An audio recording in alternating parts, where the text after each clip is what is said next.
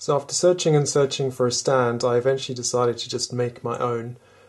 Some of the ones that I saw were really chunky and like a opaque plastic, and I really wanted something that would give the impression that he really was jumping or flying, not actually just suspended in the air on a stand.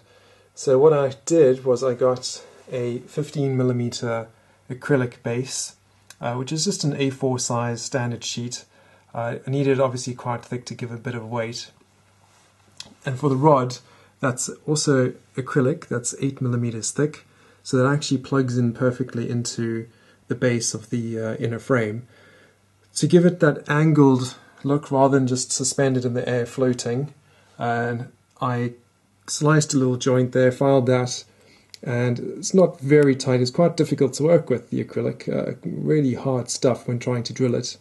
So I got a 2mm brass pin, and I pinned the joint to give it some extra strength, and then used some clear epoxy putty. I'm using, I think it's called Zap. And then for the actual insert, just as before, I just filed a little slot, or like a tongue that would slot into the base.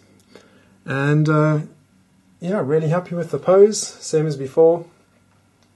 When you look at it from a distance, obviously you can obviously see the rod, but it's a lot less noticeable than like I had a piece of metal before, like a metal dowel, and having the polished edges on the base really does make it look quite smart in my display case, which I also finally got around to getting.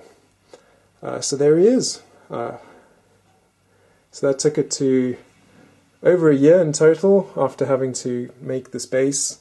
It was quite difficult drilling a hole into the acrylic, and had to make the hole tight enough so that the dowel or the rod would squeeze in there without actually needing any glue. Dripping any glue onto the acrylic would completely ruin it, so I wanted a non-glue solution. Obviously it means I can take it apart if I ever want to put it or change the pose. Once again, thanks for watching. If you like the series, please give it a like. Ask away any questions. I'm happy to answer any info or any questions that you might have.